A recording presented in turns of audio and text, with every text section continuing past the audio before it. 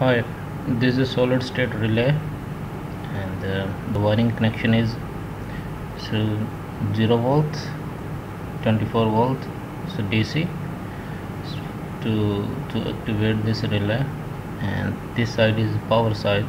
Here is your live one, and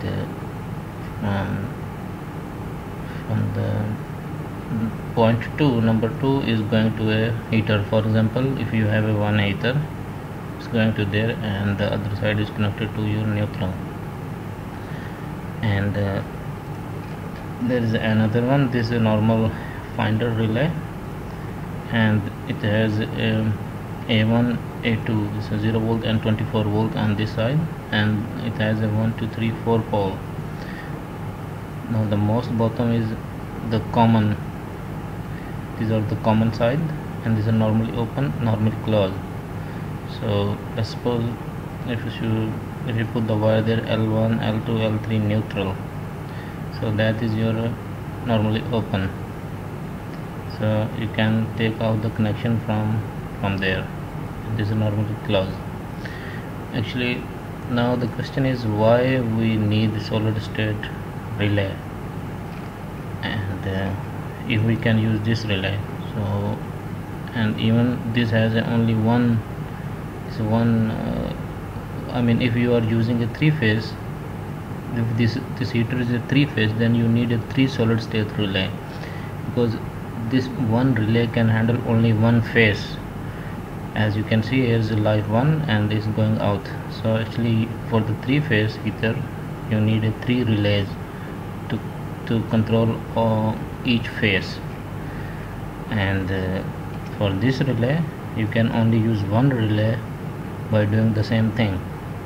But now, for example, if you have a one tank, suppose it's a water tank, and you are using this heater to warm up the water, and you are using a PID control to control a water temperature. And let's suppose you want to you put the set point for a 50 degree centigrade water temperature, and the PID control is gonna give it the pulse all the time.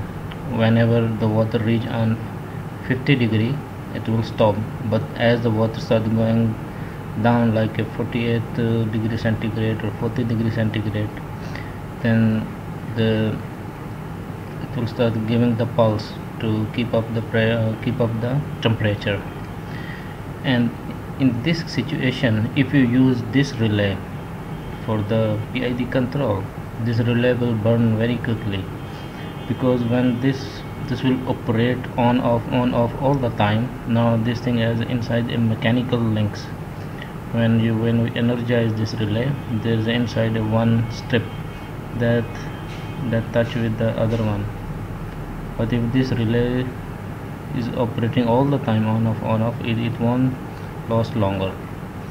So for this situation, therefore we use this solid state relay. By using this, there is no any problem, because there is no any mechanical parts or movement parts. It's just a solid. So therefore we use solid state relay.